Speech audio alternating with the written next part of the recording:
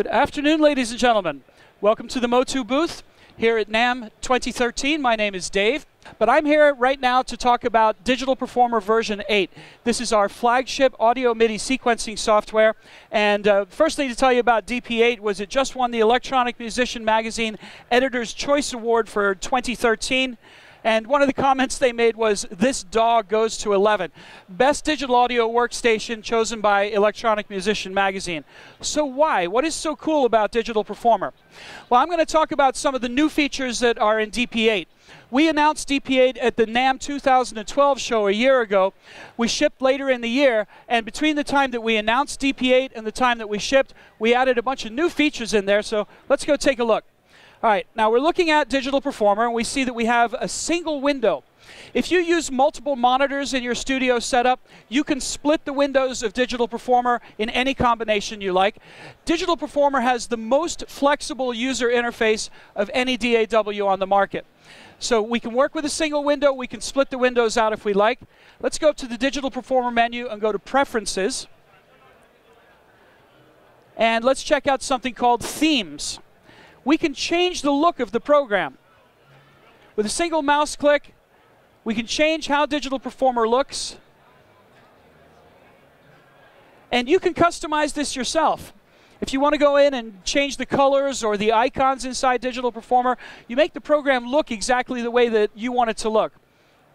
Let's go back to, that's a cool look. Oh, I like this one. Deluxe, nice wood grain look there. All right, now you'll notice that we have the control bar as part of this consolidated window. And I can switch between different windows very easily with these tabs here. So everything's happening inside one window. Let's go split that control bar out. So if we want the control bar to be its own separate window, we can do that. Let's bring it back in as part of the consolidated window, but let's compact the height. We'll make it smaller. As a matter of fact, we can hide or show whatever we want to see on the screen. So maybe you're using Digital Performer just for live processing. You're not even recording or playing anything back. You can hide all the transport controls. You can simplify this interface as much as you need to. Let's go take a look in our sequence editor. We see we've got some waveforms happening here. Let's see what we can do for the waveform colors. Full control over the customization of the colors. When you're spending 6 or 8 hours in front of the computer, this all makes a difference. Set up the program to look and work the way that you want to work. All right, now we'll get back into DP and we'll go over to our mixing board. We see we've got our faders, we've got our solo, mute, record, and input monitor buttons. Effect sends, we can have up to 20 effect sends per fader. Then we've got our effects inserts, and we can have up to 20 effects inserts per track. And look what happens when I click on an effect insert. I get this window, and this is called the Effect Chooser. And look at all the plugins I've got. These are all of the plugins that are currently loaded. And mostly what I've got in here are the stock Motu plugins. DP8 ships with over 70 plugins. 70 high-quality audio plugins, but I've also got all my Waves plugins in here. So look at this incredible list. And this is just 2 different companies' worth of plugins. Well, I think 3, because if I look under the category of manufacturer, there's Apple plugins. Oh yeah, I've got Altiverb, so there's my Audio Ease plugins, my stock Motu plugins. And what I can do is I can start building categories. I can have favorites. So we can go from having literally 1,000 plugins available to having those plugins organized so they're instantly available. I want to see the last 5 plugins that I used. I want to see all my EQ plugins. I want to see just my Waves plugins. So this is a very effective way of organizing plugins inside DP. All right, while we're talking about plugins, let's do something only an audio engineer could love. Let's listen to a kick drum. Okay, so what I've got here is I've got a multi-track recording of drums. I've got kick, snare, and there's my 2 tom-tom tracks. And then I've got my overheads. And I'm sending the overheads through a stereo bus. This is a pretty standard way of recording a drum set. Put close mics on all the drums and then set up some overhead mics. The problem is that the overhead mics are picking up the same thing that the close mics are. So you've got a microphone right on the snare drum, and then you've got another microphone 4 feet, 7 feet, 10 feet away that is picking up the cymbals, but is also picking up the snare drum. So now you have a phasing problem with the snare drum. And what a lot of engineers will do is they'll go in, this was really difficult to do with analog tape, but they'll go in and they'll take their overhead mics and they'll move the audio tracks to phase align things like the snare drum and so forth. Well, I've got an easier way to do that. We've got a plugin here called the Precision Delay, and that's what this plugin does. It is a delay plugin, but it will also advance the audio. So we can delay the audio or we can advance the audio, and we can do it in real time as the track is playing. So I've got this Precision Delay plugin, which is set up to work in stereo, on the drum overhead microphones. I can play the track back and I can move the time offset of those microphones, which is really the equivalent of going into the studio and moving the microphones closer or further away from the drum set. So right now there's no offset, but I'm going to advance by 6 milliseconds. So those overhead drum mics were about 6 feet away from the drum set. By advancing them by 6 milliseconds, now the timing of those overheads is almost exactly in the same place as the spot mics. I'll make some obvious differences so you can really hear. Further delay. And then as we bring those overheads into the pocket, the whole sound tightens up. Now what you're supposed to do when you're using overhead mics on a drum set is you're supposed to use a tape measure and measure from the snare drum to one overhead, snare drum to the other overhead, make sure they're the same distance so you have the same phasing between the overhead mics. If you haven't done that correctly, you have independent control over the left and the right here. Let's look at another way of using this precision delay. I've got a guitar track.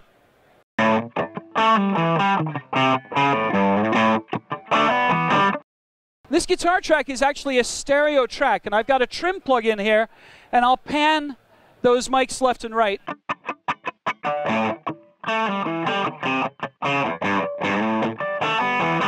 So what's happening here, the way that this guitar track ended up being stereo is that 2 microphones were placed on the guitar cabinet. In a lot of circumstances, you might put those 2 microphones on separate mono tracks, but for whatever reason, the stupid audio engineer recorded them into stereo. That's cool and everything, except are those microphones exactly the same distance away from the guitar amp? If they're not, we're going to have phasing problems. And those phasing problems are going to be really obvious if we mono the guitar tracks up. All right, so now we have the combined 2 microphones in the center. And what I'm going to do is I'm going to bring in my Precision EQ. And what's happening here is we have one microphone on the guitar track on this side, the other microphone here. And the plugin can now compare the 2 microphones to see if they're in phase with each other. Not only can it compare the mics, but it can do an automatic alignment.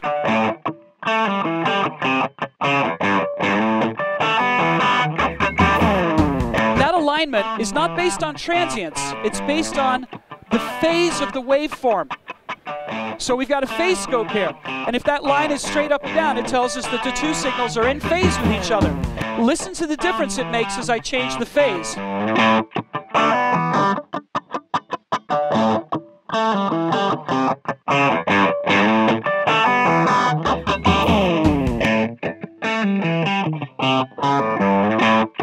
So what I'm doing is the equivalent of walking out into the recording room and having the engineer move that microphone backwards and forwards.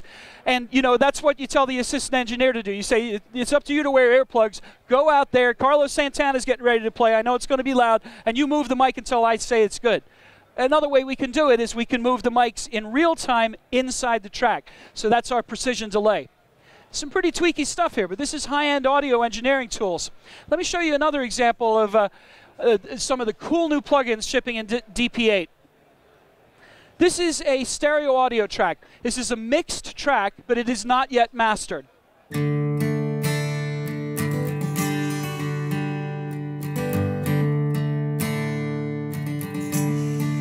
Big stereo tambourine there.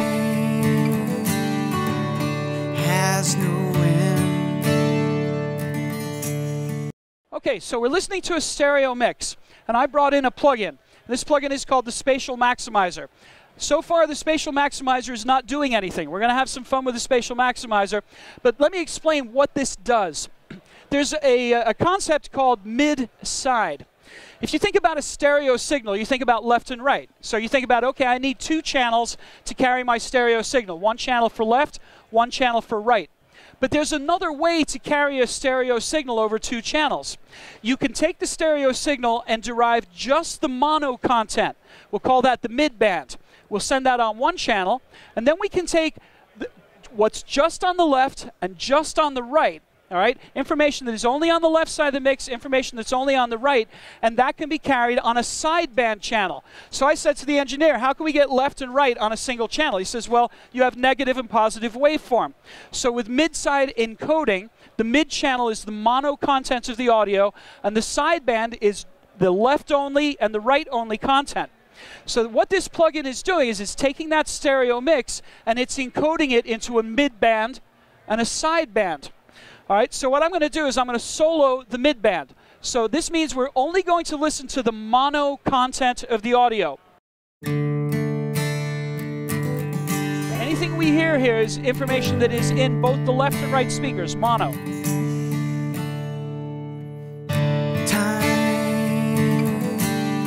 right, and there's the lead vocal. Now this is a typical pop mix. The lead vocal is mixed to the center of the mix. Now let's solo just the sideband. So now we're going to hear only the content that is specific to the left, only the content that is specific to the right. No mono content.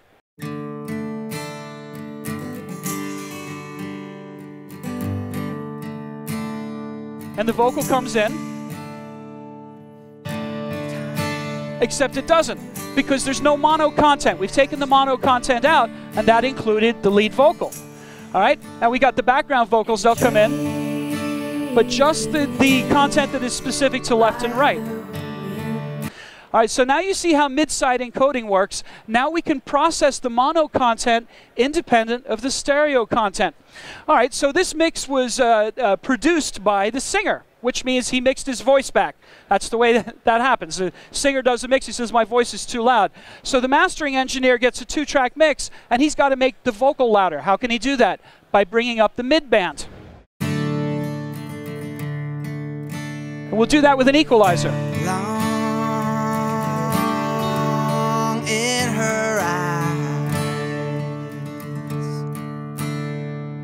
see, or we could drop it out. come to life.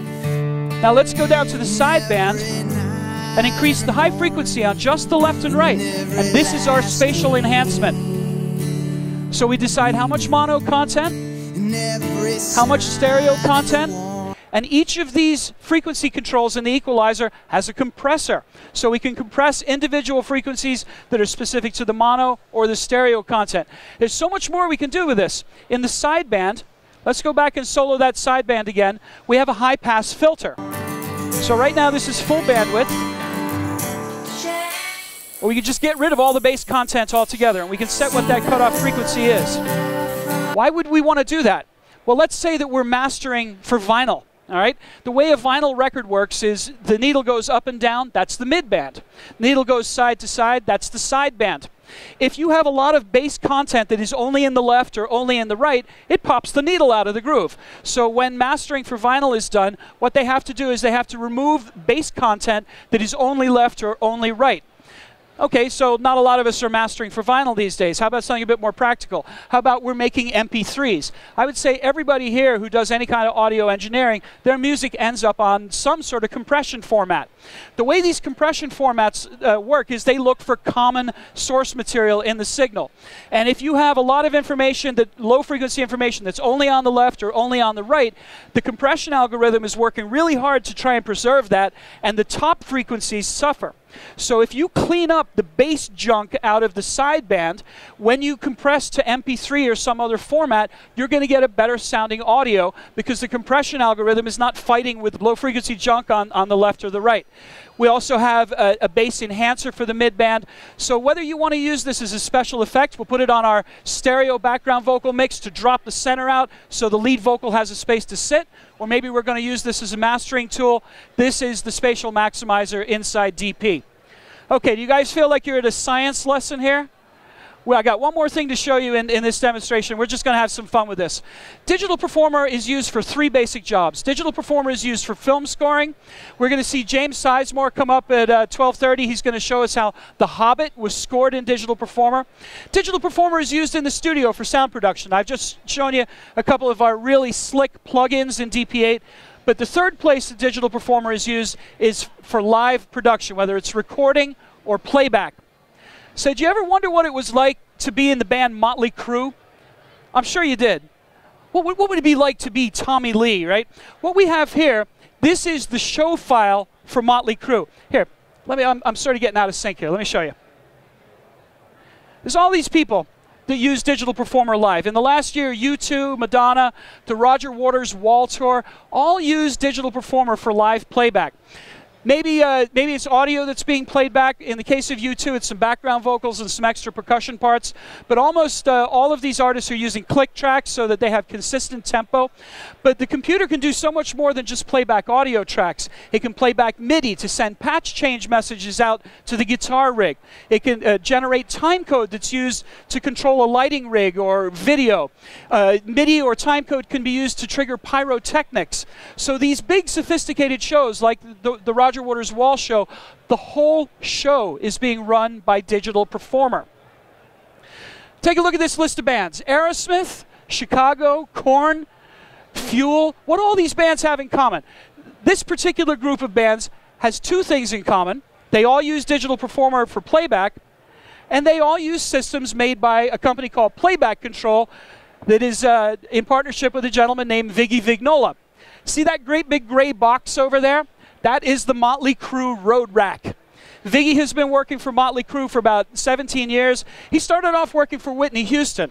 All right, Whitney Houston, we're probably talking 25 years ago, they were using, the Whitney Houston band was using Performer and that Digital Performer. So Viggy has been using Digital Performer for over 25 years, and Viggy builds these rigs. And people like Lee Loughnane from Chicago say, it's enhanced our show. Or Tommy Lee from Mötley Crüe says, it's bulletproof, and when you're working with computers, that's saying a lot. Tommy Lee is savvy with computers, but he doesn't want to think about computers when he's on stage hitting his drums, and he doesn't have to because these are bulletproof systems. What they do is they make either a single computer system or a double computer system for redundant playback. All right, now I'm going to show you the file and show you how it works. So this is the Mötley Crüe show file that Viggy Vignola has given to us to use. And let's take a look at these tracks. First track is a MIDI track, and that sends out a patch change message that goes out to the guitar player's rig so that he's got all of his right sounds. So when they're bringing up the next song, the guitar player doesn't have to run over to his floorboard and hit all the right pedals. It's just programmed. Bring up the song, the guitar goes to the right sound. The next track that we see is called tone, and this is a 1 kilohertz sine wave. And this signal is sent into a piece of equipment called a radial switcher.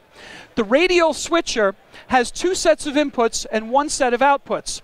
So we have 2 computers in the road rig, and both computers are running simultaneously, and they're both sending tone into the switcher. If the switcher notices that tone has stopped, one of the computers stopped, the switcher automatically switches to the B system. So if one of the computers goes down, the engineer doesn't even have to do anything. The system automatically switches to the B system. Then we have click tracks, we have slate tracks, we have additional audio tracks, some backup vocals, some sound effects and so forth. And all these different tracks can be routed to different destinations. The click tracks aren't going to go out to the audience, obviously. They're going to go to the musicians in the band. But the additional sound effects and extra audio, that may go out, well, it's definitely going to go out to the audience, may go to the band as well. So if you're in Mötley Crüe, and you've ever wondered what it's like to, let me get the right track here, that would help. You ever wonder what it's like to stand on stage in front of 60,000 people playing loud guitar? Well, this is what it would sound like if you were in Mötley Crüe. Shout at the devil. 1, 2, 1, 2, 3, 4. Synchronized pyrotechnics, all being controlled by Digital Performer. 1, lights, 2, video, the whole bit. 1, 2, 3, 4. So we're hearing what the musicians hear. They probably hear a little bit of leakage off the stage as well. Now let's hear what the audience hears. He's the one screaming, Lordy, hang that, 'cause ain't hard, but hey, he when you rock, And if, in case you're wondering, no, Vince Neil is not lip syncing.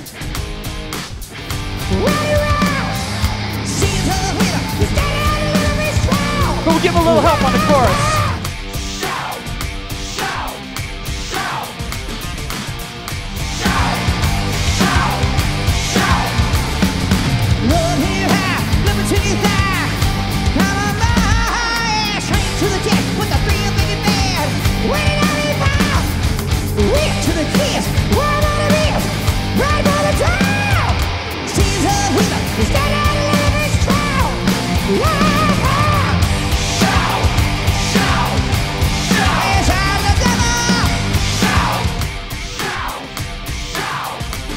And again, you see the pyro going on, everything going in sync.